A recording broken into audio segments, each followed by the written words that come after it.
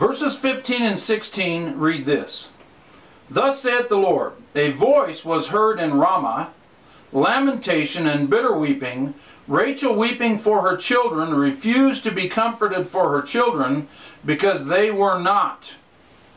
Now, we know, by studying the Scriptures, we know that that passage was prophetic when it was spoken or written. It was prophetic about the day when Herod killed the young boy children in an attempt to destroy Jesus right after Jesus was born. And we know it's talking about Bethlehem. Rachael is Bethlehem. Notice here it says Rachael. It doesn't say Rachael.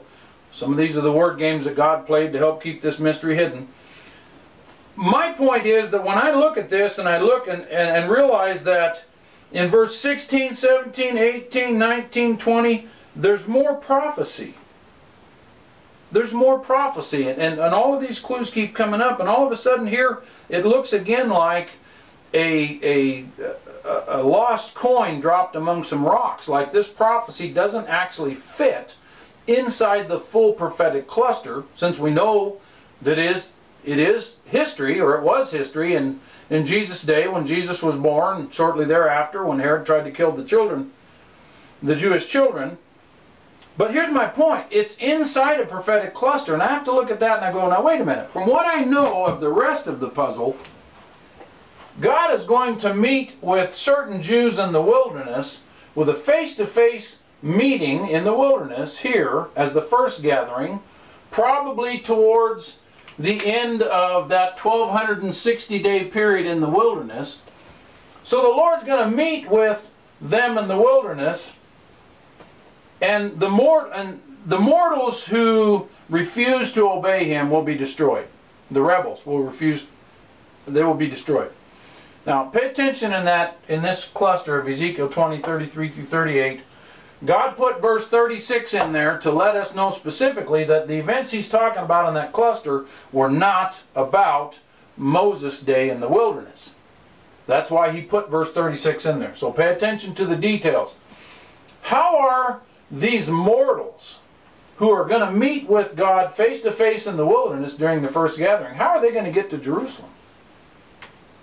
Stop to think about it. First of all, they're mortals. Now I know God could just zap, they're there, like He did to Philip. When Philip went to preach to the Ethiopian eunuch and all of a sudden he was gone. God could do that. That's very possible for God. But once again, you have a 1260-day period, and there's also a 1290-day period that we haven't looked at yet. So you have this 30-day extra period there. And during that 30-day extra period, it's possible that these people in the wilderness will be traveling with God, with the Lord, to Jerusalem. And if they travel through Bethlehem, what's the Lord going to do to the rebels in Bethlehem? Will Rachael be weeping again? If Bethlehem weeps again, because as the Lord travels through and goes toward Jerusalem, some of the people in Bethlehem refuse to submit to the Lord, then this segment here in verse 15 may actually be prophetic still, again, and part of the full prophetic cluster. I know, you say, boy, that's so far-fetched. Well, it really isn't far-fetched. It's just there's a whole lot more of the puzzle that you haven't seen yet.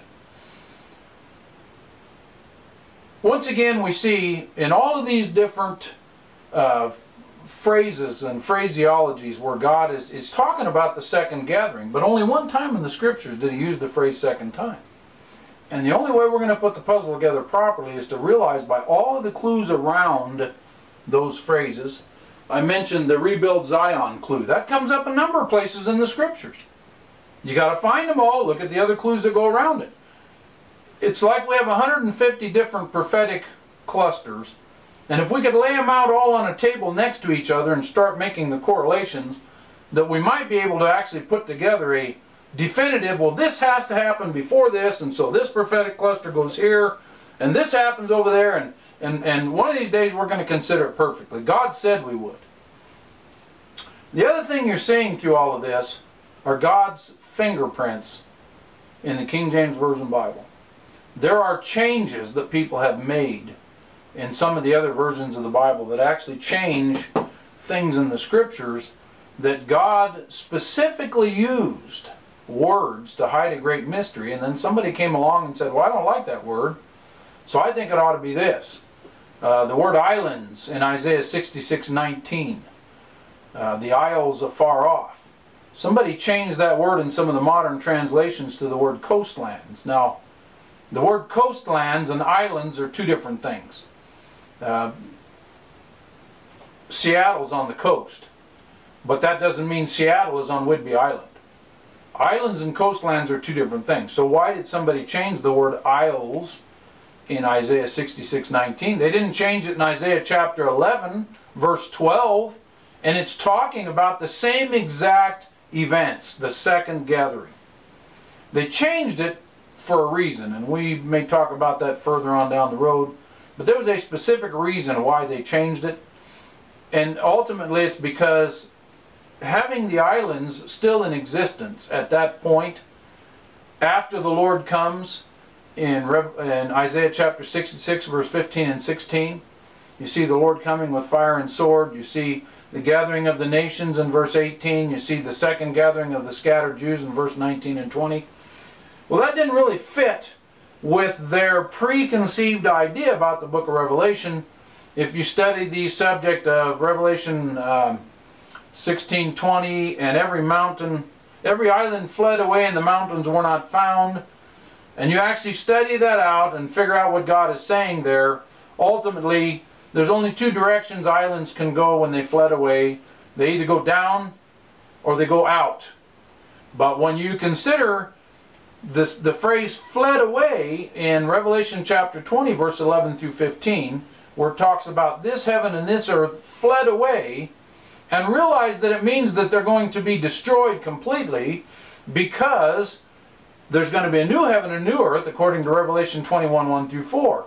So the phrase fled away in Revelation 20:11 indicates that this heaven, this earth will be destroyed.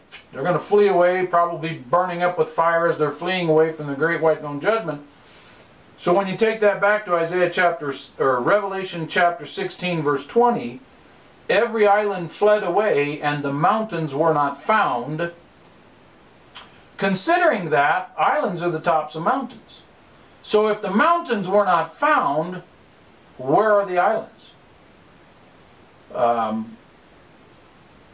Once again, when you put the whole puzzle together, you begin realizing that there will be no more islands eventually. The problem is that the destruction of the islands in Revelation 16:20 happens before Revelation chapter 19, verse 11 through 16, where you see the Lord coming on a white horse with the saints. He's already bloody. They didn't realize that that means he will already have been on the earth in a battle. But what they saw is two different chronological patterns. You have islands destroyed in Revelation 16:20, and then the Lord comes, assuming that that's the first time the Lord will be on the earth, which it's not. And then you get to Isaiah 66, and you have the Lord coming with fire and sword, but there's still islands. Isaiah 66:19. So what did they do? They had to make an adjustment. Somewhere along the line, the chronological pattern is wrong. So what did they do? They changed the word isles in Isaiah 66:19 to the word coastlands, because that got rid of their problem with their chronology. And basically what they did, they adjusted the Bible to their theology instead of adjusting their theology to the Bible. I've been working on this puzzle for almost 14 years now. I started out believing that God had preserved His Word in the Bible. I didn't start out trying to prove anything about the King James Bible. I just believed that God preserved His Word. And the reason I chose to believe that was because I knew on Judgment Day, when I stand before God, if I'm wrong about something that I've presented to other people from the Bible, if I'm wrong, it will be because the Bible was wrong, not because I decided not to believe the Bible. So I felt it safer to just stand on God's promise that He said, heaven and earth will pass away, but my words will not pass away. So I decided to believe Him and be willing to be wrong on Judgment Day if I had to stand before the Lord and give account of why I decided to believe the King James Version Bible. But through the process of study, I began to realize that God left His fingerprints in this Bible. And He has proven to me, without question, that He has preserved His Word in the King James Version Bible. And that's what all these little word games will prove to those who are willing to hear. Now Jesus said in the book of Revelation a number of times, he that hath ears to hear, let him hear. And the question is, are you willing to hear the truth from the Word of God? Or are you more interested in just adjusting the Bible to your thinking? I'll be coming up with some more videos, some new subjects. I'm not going to continue on with all of this because we have a lot more to share, a lot of different subjects. Like I said, there's as far as I can tell, there's 69 different references to the second gathering in the Scriptures, and we've already seen a number of those. They're always worded differently, but it's the clues and the prophetic clusters around them that help us realize that's the events we're looking at. These are the word games God played. Thank you for watching God's Revelation Mystery YouTube channel. Keep checking in. There will be more videos coming up in the future. I'm going to talk probably about the rapture next. I think I'm going to talk about all the evidence I've found in the Scriptures about the rapture, present what I'm seeing, the very real possibility that the rapture may be actually imminent in the very near future. And it's from details in the Scriptures that nobody else seems to want to look at. It's easy to assume something from a verse that they imagine is the rapture, which really is not. We'll talk about that too. Keep watching. You're going to enjoy what you see. In the end, it comes down to the very real possibility that the rapture could be about to happen. So check back in. Thank you. Bye-bye.